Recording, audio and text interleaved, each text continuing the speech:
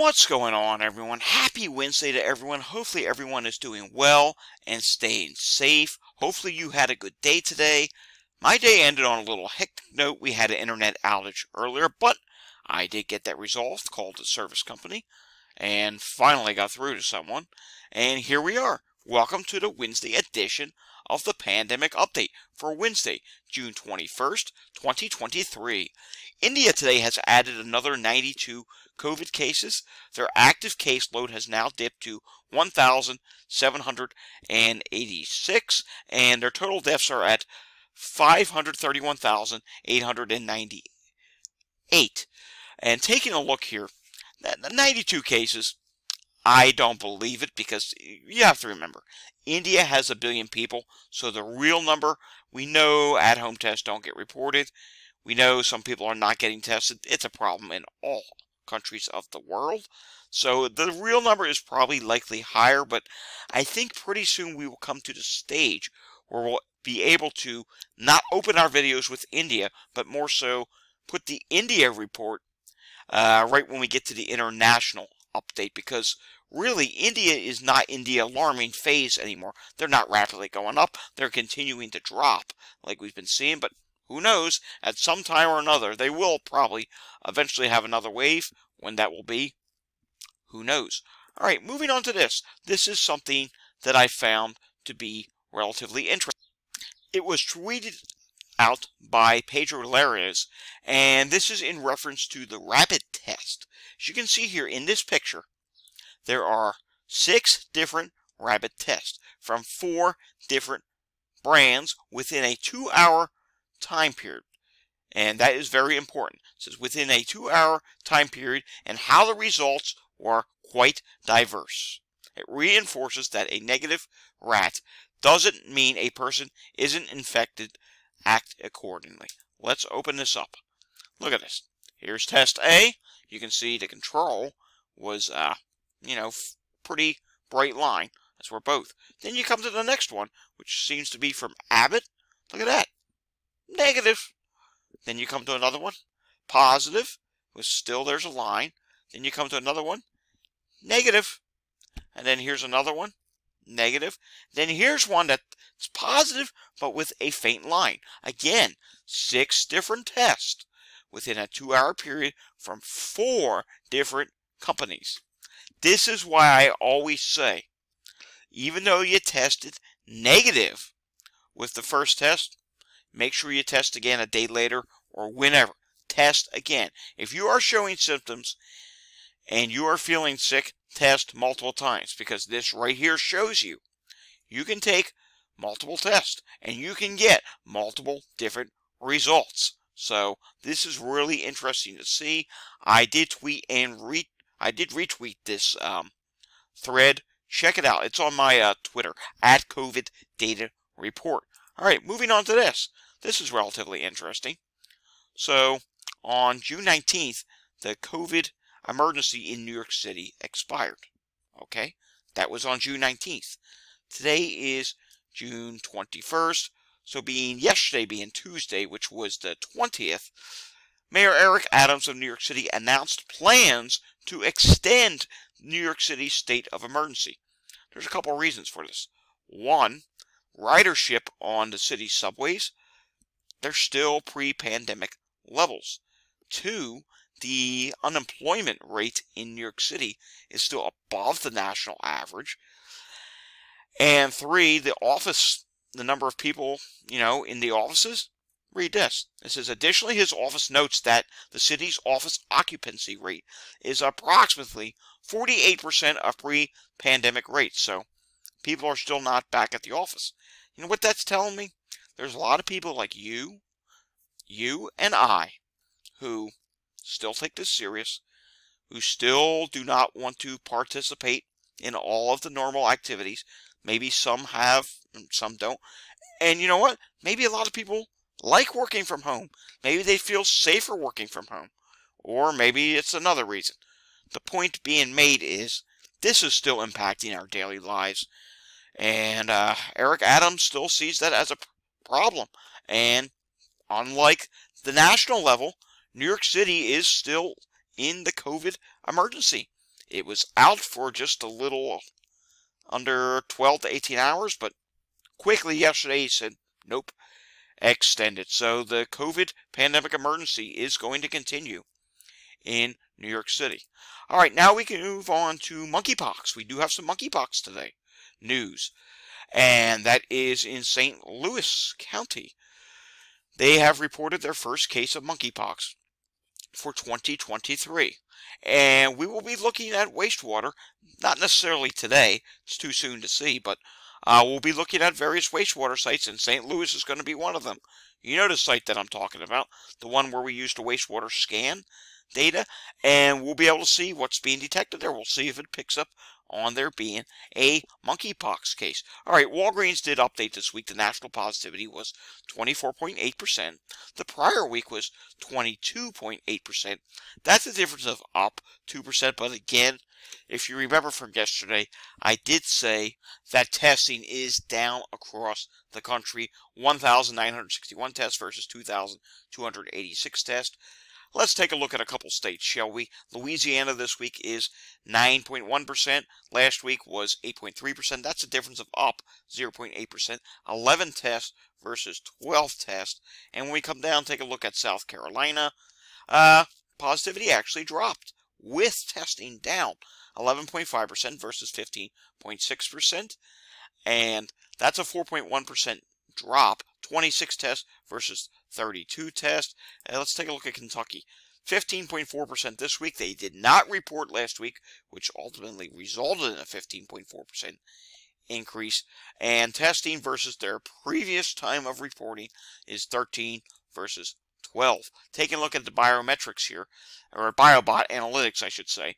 And you can see here the Northeast is rising. The rest of the country is flat or dropping, with the Great Lakes and the Midwest showing signs that they may start rising soon. We have nothing to report on today in COVID pandemic history. Taking a look at the latest wastewater sites from the CDC, and here's the percents for you. New sites, that's 131 of them, 0% to 19% wastewater detected. That's at 729 sites right now. 20% to 39% COVID wastewater detected. That's at 350 sites right now. 40% to 59% COVID detected. That's at 105 sites. 60 to 79% COVID detected. That's at 23 sites. 80% to 100% is just only at 4 sites right now.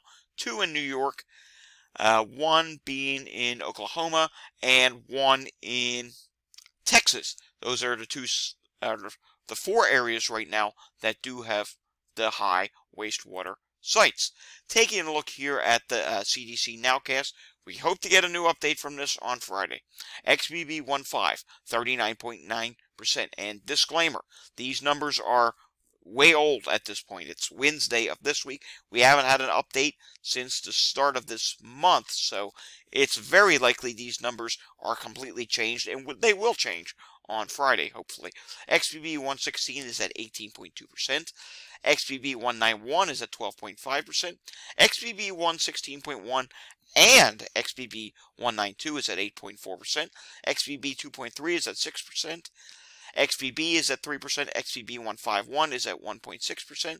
Then you have a bunch of variants that are below 1%, and not shown here, but is coming up in the United States, is the new FU variant. There are low levels of it being detected by some people who are reporting on it on Twitter. They're saying it is starting to show up in low numbers in the U.S. caseload.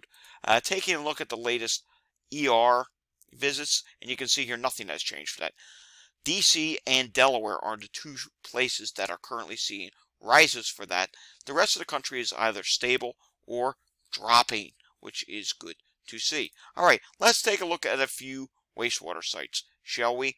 And I wanted to show you St. Louis. I mentioned it earlier. St. Louis, it does not look to be listed on this site, but let's just go to Indiana. We'll go to a couple different places, and you can see here for monkeypox in Indiana, none is being detected at this site. This is the Dillman Road wastewater treatment plant, and you can see here this one is for COVID, and ruh-roh, look what's going on here. COVID is just going straight up.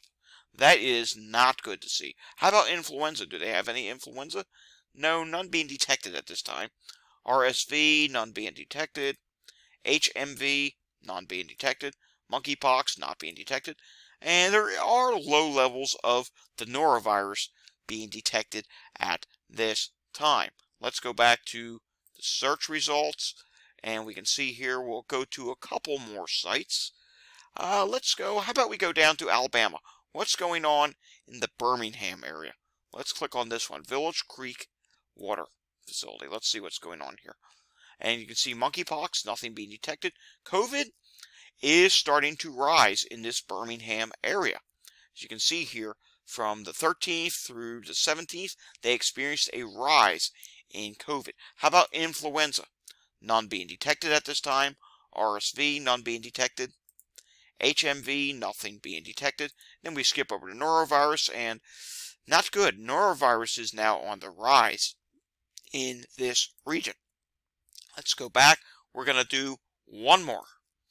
And that one more place that we will do is going to be Utah. We haven't done Utah in a while. What's going on near Salt Lake City? Let's see here. So monkeypox, none being detected. Coronavirus, they did experience a rise, and now it is starting to drop. As we continue on here, influenza, none being detected. RSV, none being detected. HMV, very low levels of that being detected at this time. How about norovirus? Norovirus is a bit higher than we've been seeing in some of the other sites, but it does look like it is showing a drop from June 14th through to the 16th. All right, moving on now to New Jersey. We will tomorrow have our Hubbub World weekly forecast from their data. We're going to go through their data tomorrow and see what the COVID forecast looks like through much of the country, maybe including your community. New Jersey has 222 hospitalizations, 9 people on a ventilator, and in the ICU, there's 21 people in the ICU. And taking a look at number of hospitals reporting, we do note that today 69 out of 70 are reporting. So just one hospital did not report. Come on, report. I want to see 70 out of 70 in tomorrow's update. Moving across the Delaware River into Pennsylvania and taking a look at Philadelphia. There were 778 EMS incidents yesterday in Philadelphia, so that is higher. That's getting closer to that 800 level, which I do not like to see 800. Let's see what's going on in Montgomery County right now, which is just west of Philadelphia. And we can see we do have a few calls going on. Not terribly busy at the moment. Let's take a look at Chester County, which is borderline with Montgomery County. It's just to the southwest of it. And we can see here Chester County, it's 7 o'clock in the evening. We're a little late today. For this late, that's quite a few calls for this late. And I do see some that say respiratory difficulty, see some that say heart problems, strokes, sickle, seizures, hypertension. Yeah, it's not a good evening for Chester County. They're busy at the moment. Taking a look at New York State, 313 new cases reported. Test positivity is 4%. The 7-day average is 3.8%.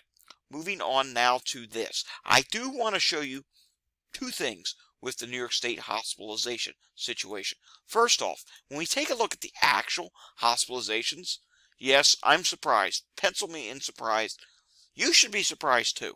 It's a Wednesday. So usually the first update for a new week would be on Tuesday, but because of the holiday weekend, it fell on a Wednesday. And look at this.